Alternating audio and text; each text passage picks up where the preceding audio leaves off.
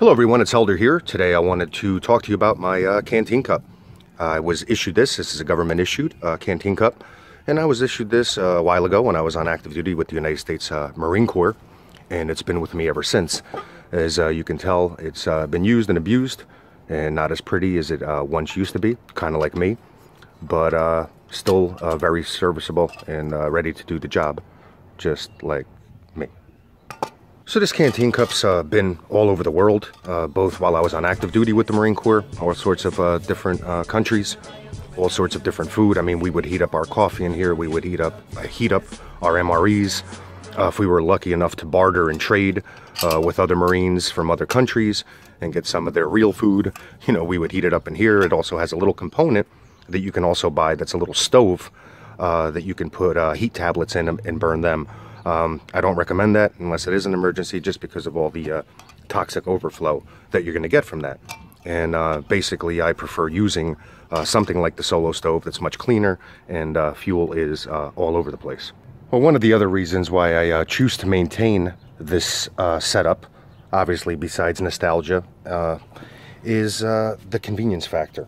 All right, I keep it strapped here to the outside of my pack. All right, to the MOLLE setup that it has on here.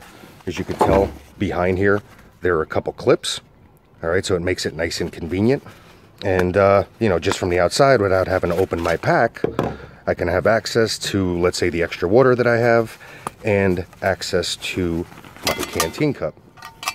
Okay, so keep that in mind. I have dogs, and you know, when there's a lack of water sources, so to speak, you know, it always becomes an issue, and I'd rather be over-prepared than to be caught out there without water for my dogs, and then having to give up my water for them, all that other stuff. So once again, this is nice and convenient because I'll keep my my hydration pack, all right, or bladder inside of the actual pack for me, and then I'll have this on the outside for the dogs that I could also keep refilling, whether I need to filtrate the water or if there's an actual potable water source along our route. Another key point for me is that I use the Solo Stove Titan. As you can tell, my Canteen cup fits on there. If I were to use a titanium cup that's out there that fits underneath, let's say, one of these Nalgene bottles that you see a lot now, that cup won't fit on here. All right, the real estate is just a little bit too wide on these lips.